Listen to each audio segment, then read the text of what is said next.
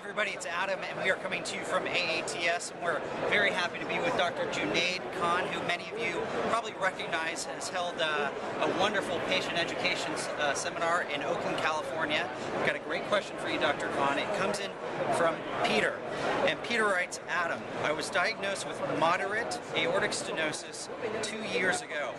Unfortunately, I lost my job and have not had an echo in several years. I'm experiencing shortness of breath.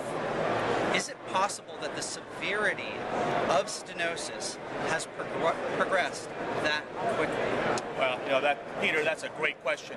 I think you have every right to be concerned. Aortic stenosis in patients can be very serious, and I think of it like falling off of a cliff.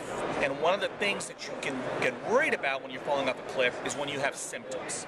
Shortness of breath is definitely a symptom of aortic stenosis.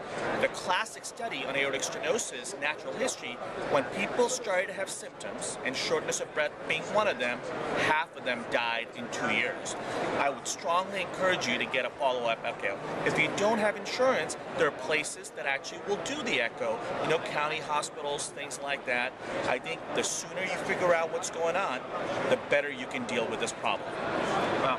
So I hope that helped, Peter. Dr. Khan, as always, thanks for stopping by. Thanks for all the patient education that you're doing up in Oakland. We really appreciate it. I know a lot of patients went to the event, and hopefully you'll be having some more in the future that we can continue educating patients along the way. And you know, Adam, thank you for your book. I mean, I think a lot of my patients have thanked me for providing them the resource of that book, because they've learned so much about how to deal with heart surgery, both patients and their families. So thank you. Oh, thank you so much.